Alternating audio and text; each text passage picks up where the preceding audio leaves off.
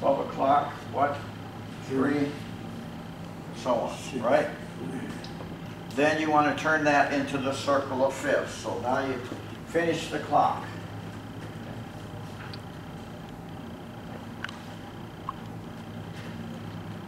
So first of all, make your clock. Any questions on the clock? No? Okay, so we got a clock. You all know what the clock is. No, now we're turning that into a circle of fifths. So this is 5. So put here 1, 2, 3, 4, 5. So that's 5. 5 minutes. 1, 2, 3, 4, 5. 1, 2, 3, 4, 5. For this whole side. This side, you're going to make 1, 2, 3, 4. Circle of 4s. So if you're going this way, it's going to be a little bit different than if you go this way. Then, the next step, we're doing this stepwise fashion. The next step to get it in your head, and this has to be more or less rote memory. Make yourself your boxes. C, G, F. That's box 1. The next 2 boxes are going to be like so. Down. Should include this one.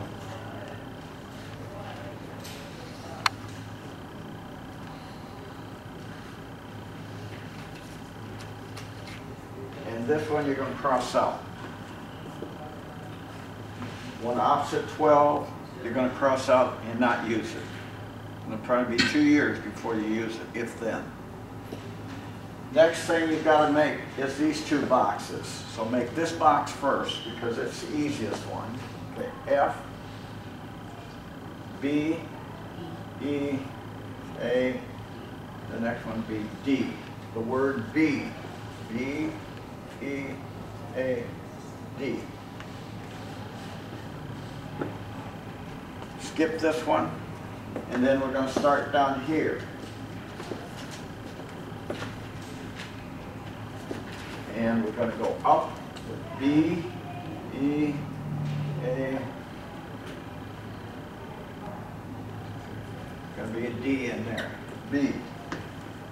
B down and B up.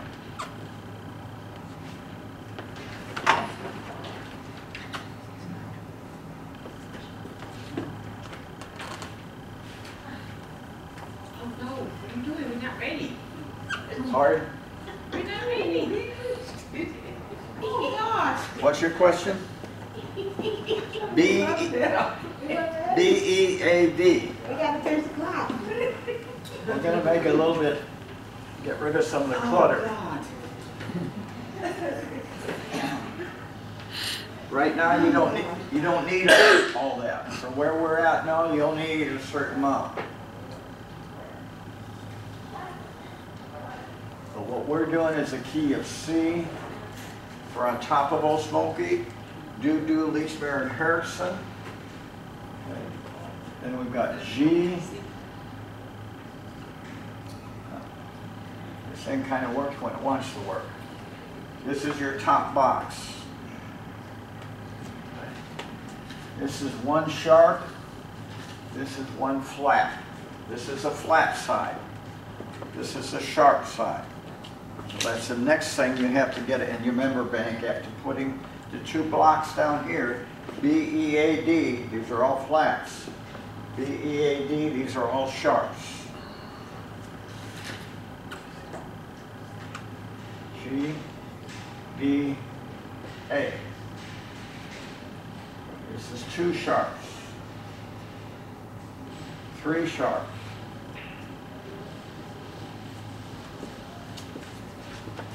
Do this.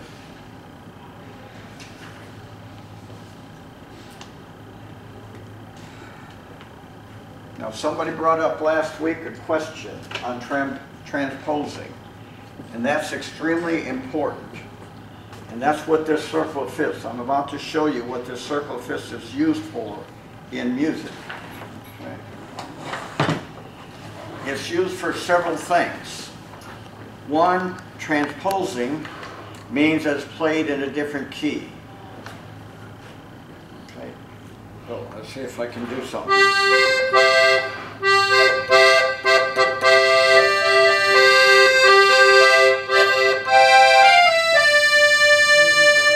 See if you can get that high.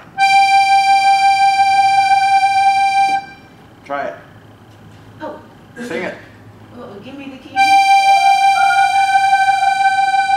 Okay. See if you can get that high. No male can get that high. No way. Okay?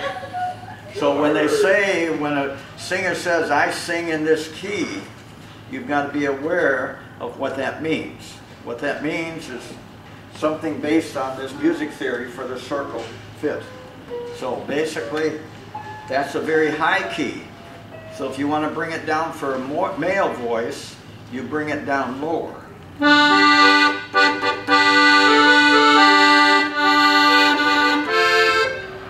or lower.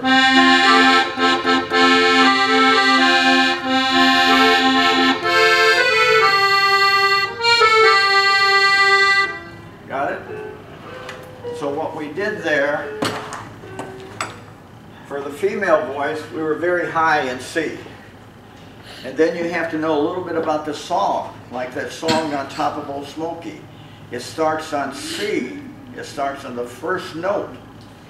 But a lot of songs don't start on the first note. This song starts on the fifth note in the key of C. C, D, E, F, G, it starts here, so obviously it's going to go a lot higher, right? Okay, so C was high for a female voice.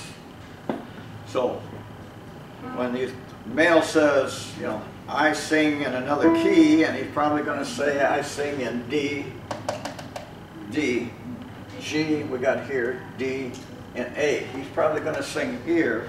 So you take D, what you've done is lower that first note, and also the high note. Everybody, every instrument has a range, a high and a low. So we're starting here, and we're going to go way up there. Now if we start here, we're going to go down at least 2 notes. We start here in C, that would be the fifth note, is C, but it's the fifth note of that scale. We only have to go up to this C. Many males can sing up there.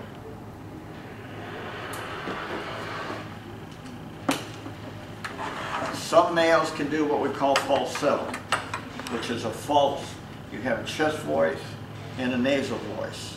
Okay, so you raise it up high by faking it. Women have a natural falsetto. Men don't. So a lot of mariachi, for example, Hawaiian singers may actually sing in a high range, which is what they call a falsetto. They're bringing it up. They're pushing it up higher than their normal range. Okay? So that means that this song here, now instead of playing it in C, you've got to play it in D. There's different ways to do that. On the keyboard, because MIDI music is what it is, you can take the keyboard and just push a button or push a number, whatever, and it will go to any one of the 8 notes you want it to, the ranges. My piano at home, I just have to slide it up. It'll go up as far as G here, or as far as A there. So if I say G, I just push this little thing, and now when I play it in C, it's going to come out in G. Okay? Any questions? That's transposing a song. So when you transpose a song, you have to take the Nashville system with your fingers. If we say it's in C, the first chord is going to be C, the fifth chord is going to be G, the fourth chord is going to be F. But if we take it up here to D, that's no longer true. The first chord is going to have to be a D. D, E, F, G, A. The fifth chord is going to have to be A, and the third chord is going to have, fourth chord is going to have to be G. So every time you change keys or transpose, you're going to have to take the whole chord system and bring it up. So once you get this number system working, that's why they call it the Nashville numbering system, and you start using your hands and your fingers, it's not too hard to do. C, D, E, F, G. 1, 2, 3, 4, 5. Yes. I'm just doing what you're doing. Pardon? I'm just doing what you're doing. Okay, but with the right hand. Right. We're saving the left hand for left hand stuff. Okay. Okay, so C, D, E, F, G, or D, E, F sharp, A, G. So now the first chord is D. The fifth chord is G. F is the fourth chord. So now wherever you see in that there song sheet, C, you'll be playing a D. Wherever you see a G, you're going to be playing an A. So all those chords have to change. This will make more sense as you start getting the fingering down. So why did you progress to D and Pardon? not try like A? Why did we go from C to D to? Well, Because it's the national. I mean, okay. Because it's C, D, Sing E. with me. Do. Where are you at? Do. If any of you have iPhones or iPads, you can get, it'll tell you where you're at in the scale. Oh, really? I'm lower than you are. Okay? Do, re, mi, fa, sol. And if I start getting in falsetto, do, re, mi, fa, sol, la, ti, do, re, mi. That's falsetto. You're falsing it. Now with enough training, that doesn't sound bad. You hear mariachi male in falsetto, but he's got maybe a year or two of training his voice. He can sing at that falsetto, will sound good, but it's not his normal range. So he's not going to sing up there very long. Okay? Let's start with the trumpet. In all music, and more than likely, you're going to have to play with somebody. So most of us don't want to just sit home and play by ourselves forever on music. Somebody's going to want you to play for them to what? To sing, to dance, or for you to listen. So for them to listen. If it's listening, you can do almost anything you want. But the minute you start adding somebody else to it, a musician or a singer, then you've got to start going along with what they can do. Okay? This is a trumpet. If you look, best thing to do, again, is start listening to music critically. Just don't listen to it in background. Say to yourself, that is a trumpet playing. That is a flute playing now. That is a drum playing, whatever. But anyway, say to yourself, this is transposing instrument, which means that when I play a C on here, it's not the same C you play. Okay? And that's just the way music is. So you have B flat transposing instruments. So if you look at your keyboard, put your finger on C. Go down one note to B. Go down one more half tone. I'm sorry. Go down one half tone to B. Now to the black, next key, which is black, a half tone. That's B flat. That's where this plays.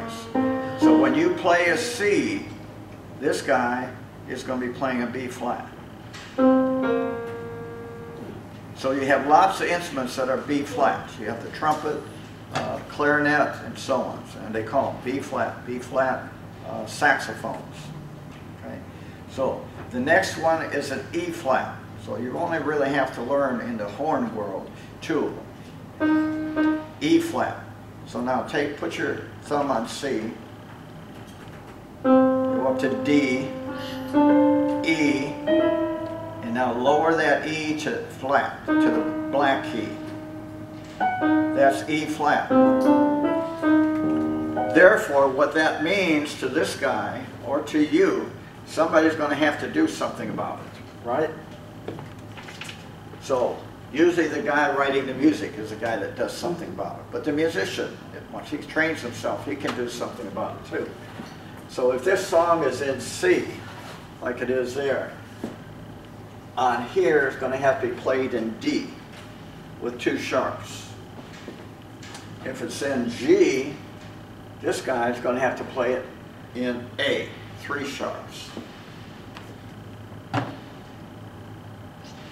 questions?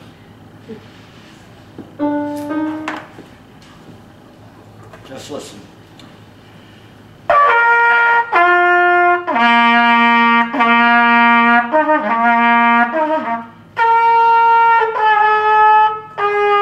The way they make the tone change is by pushing down on these valves.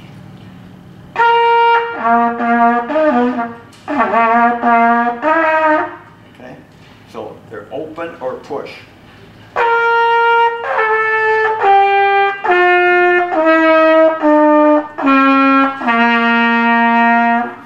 Do, re, mi, fa, sol, da. Yeah.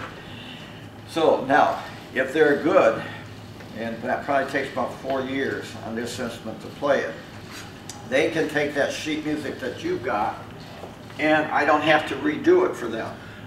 So when we've got a band now, that means I have to make music in one key for concert pitch instruments, a different key for B flat, and a different key for E flat instruments. If they're good, and they have to learn a lot of this theory before they get there, they can look at that music and say, I just play it 1 note higher in the other key. E flat would be 2 notes higher, but they've got to add the sharps that go with it. So they're no longer going to play it with no sharps. They're going to play it with whatever sharps are needed, but all they have to do is, if they look at it's La Cucaracha, D, G, B. Da, da, da, da, da, da, da, da. Then they'd be playing on here, E, A, C sharp.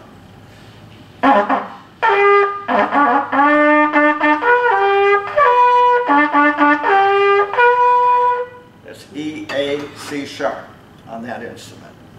Okay? What I'm trying to impress on you, how important it is to start using your head. Okay? Not just make the fingers do the walking. This is a violin. These are the most common instruments, at least around Texas here, and then a violin. Or in Texas, we call it a fiddle, right? So fiddle is the same as a violin. It just depends on the way that the guy plays it. Now, the strings here are E, look at the beat, put the B in.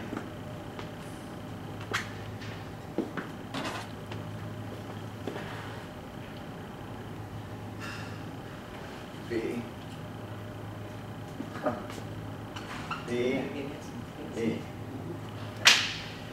This is the first string on the violin, the high string. A is the second string on the violin. Okay. D is the third string, and G is this string. So that's true of almost all string instruments. They may go this way or they may go this way, depending on if they're a bass or viola or cello or whatever. But the bottom line is they're all based on this circle of fifths. So all music is going to be based on this circle of fifths.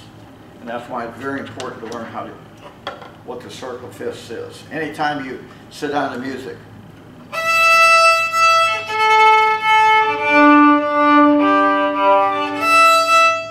that's a very high note, right?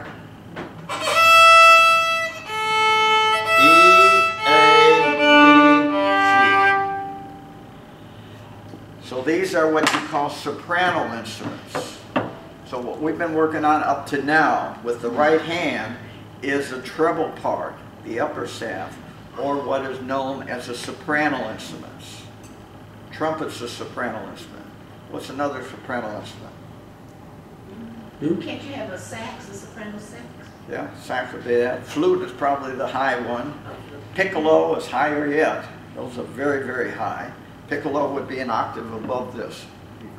So, anyway, that's why every time you sit down and practice, get your sheet of paper and make your clock.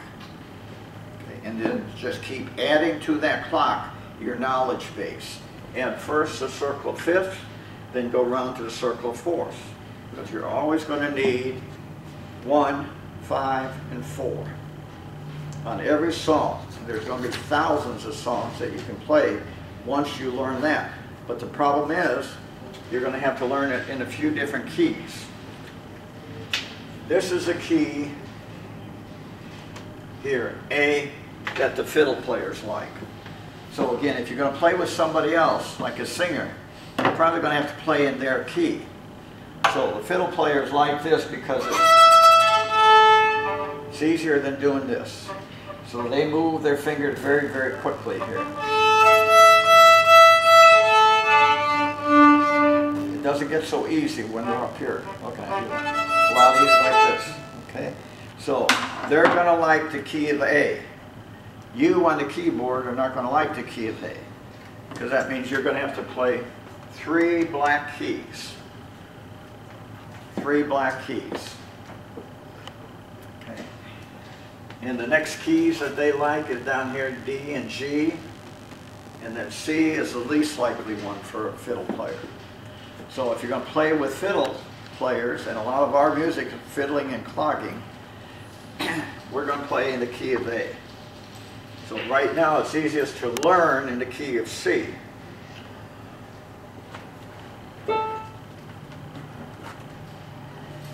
Okay, any questions on that? Okay. Let's everybody try singing. Okay, the scale. Okay, and I don't care what key you're in, try to sing along. You're the singer, so give us, can you give me a C? C. Let's use something. And remember the very first class we gave that when you tune instruments, they all have to be in tune. They all have to be tuned the same, or it's not going to sound good. So what did we say you tune them against? A here. A above middle C equals 440. So when you get a tuner, you'll have to make sure that it's set that A equals 440.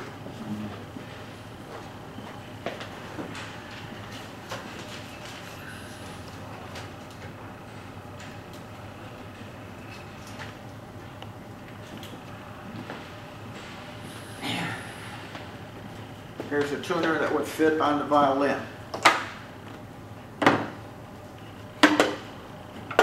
And there's different kind of tuners. This tuner here tunes by the vibration. Okay?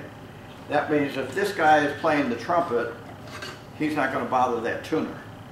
But if you got 3 instruments playing, the tuner doesn't know who to listen to. Okay. So if it's a microphone tuner, like our iPad would be or iPhone would be, it's going to listen to whatever. So if you're tuning, you better go in a back room or somewhere, because it'll even pick up people talking. So it'll go against whatever sound or music that it hears.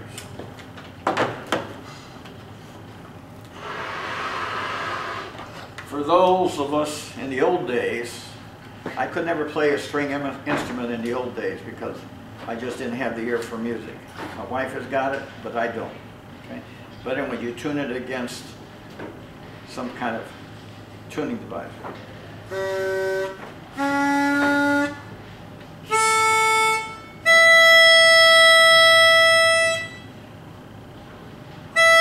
That's the highest one, right?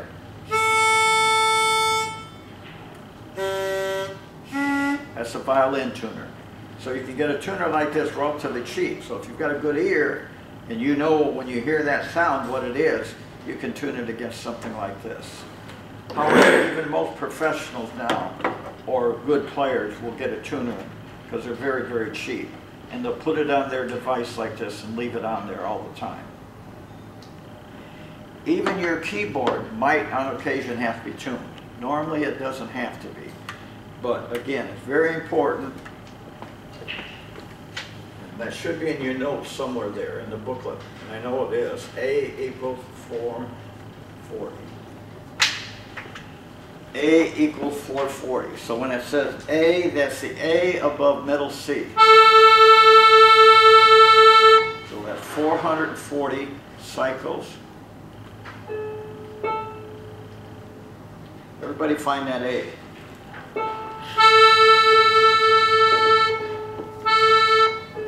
Everybody got it? So that's what all your instruments have to be tuned against. Now, there's 2 kinds of tuning. There's relative tuning. So if I get a guitar player here, I can tune this against him, ear tune it against him, right? That's relative tuning. I'm tuning relative to this guy. That doesn't mean that's right. He has to be tuned to A equals 440, and then we're all tuned the same. So it sounds okay in music if you are tuned to another instrument that you're playing with. So always tune against somebody else. Or for sure, you should all be tuned against the tuner. Well, how often does the instrument have to be tuned, and how do you know when it needs to be tuned? Well, that's a hard question to answer. It depends a little bit on the instrument. A mandolin is quite a bit different than a violin. Keyboards, generally speaking, don't have to be. But if I play this every day, and it's a good violin, it'll probably stay in tune. Okay? And again, I should probably say that in the tuning, if you get a tuning for an iPad or there might be one on the computer that you can look at with any computer, or an iPhone, they divide your music into cents. So there's 50 cents for each half tone. So when you go from G sharp, for example, to A on your thing, that will be 50 cents down. So you've got 100 cents to make a full tone.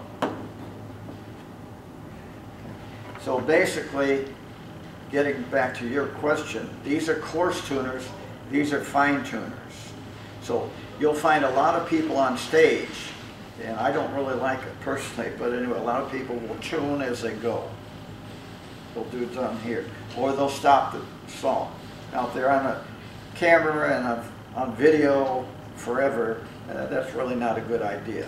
But again, they want to be in tune. So you'll find some musicians do what I call excess tuning. They're always tuning. Okay? But anyway, if this is not played for 2 or 3 weeks, the weather changes, the strings get tightened, or they loosen up. Hot weather, they're going to loosen. Cold weather, they're going to tighten. So frequently when I pick this up, if it's been in my house at home, it's going to be 50 cents low, which means the A will be a G sharp. Okay, so they'll all be a little bit low. So then all you have to do is do a little bit tuning. Now this one happens to have what we call a certain kind of peg. These are not regular pegs. If you have wood pegs on here, the wood on wood, that's kind of antique. So they need to be tuned a lot more. These are steel inside. They're geared, just like the tuning pegs on a guitar, almost any instrument other than violin, cello, or bass. For whatever reason, they have tended to keep it wood on wood. But somebody made these different. They look like wood, but they're not. But they will keep the tune a lot more than the regular wood in a regular violin. So, for example, if we have a bunch of kids come over and want to play the instruments that are sitting around my house, they'll pick up a violin, they think they can start playing it, or they can tune it. You can't tune it in a hurry, okay? So if it sits there, and especially if the house is warm, it's going to go out of tune. So the more you keep it in tune, again, the more you play it, the more it'll stay in tune. Did I answer your question? Okay. Any other questions? No? Okay, any question on transposing instruments? Concert pitch. This is what they call concert pitch. Concert pitch instruments are the real key the music is in. Concert pitch instrument will be a keyboard, a piano, an organ, an accordion, and so on. Your transposing instruments will probably be your horns.